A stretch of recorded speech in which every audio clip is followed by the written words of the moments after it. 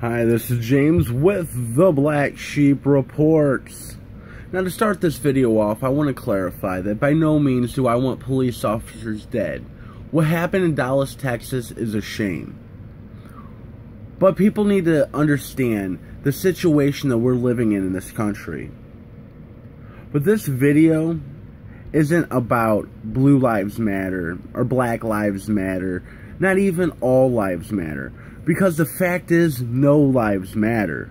We are living in a police state. And a police state, no lives matter.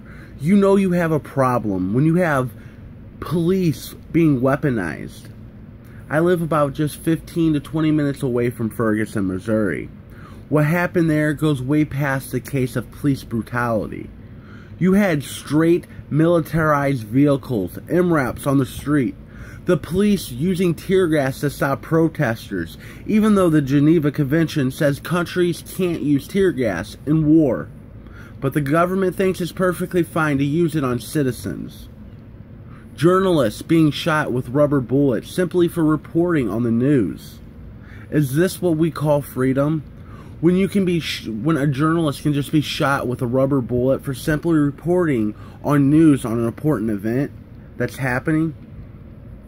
Now, of course, this doesn't mean that all cops are bad. Cops are important.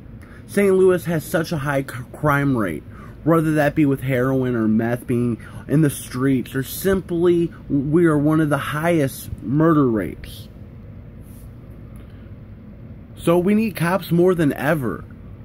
But what about accountability? See, when a terrorist makes an attack, the government tries to blame Islam as the problem. Now, they say, well, why don't more Muslims speak out against radical Islam in these attacks? Even though countless have, let's use that same logic.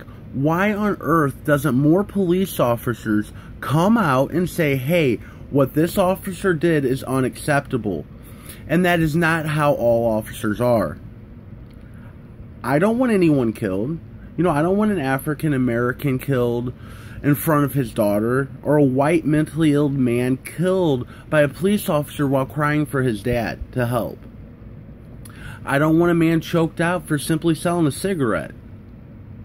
I don't want a law-abiding, gun-owning citizen to get shot by the police for simply having a firearm.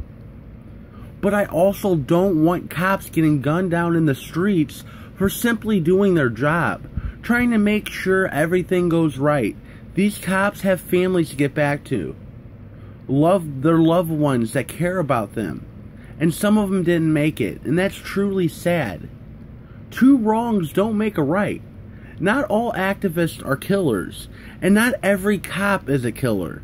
I just hope more cops will start to speak up against police brutality. And maybe then we can work for a better tomorrow. Last, I want to talk about Mark Hughes and how screwed up the media is. The media played non-stop photos of this man for a good hour, saying he's a person of interest. I remember watching Fox News with my girlfriend, and for an hour they kept showing this man. He was holding his gun properly. He was just marching in the protest peacefully. Why was this man a person of interest? Well, oh my God, he had a gun.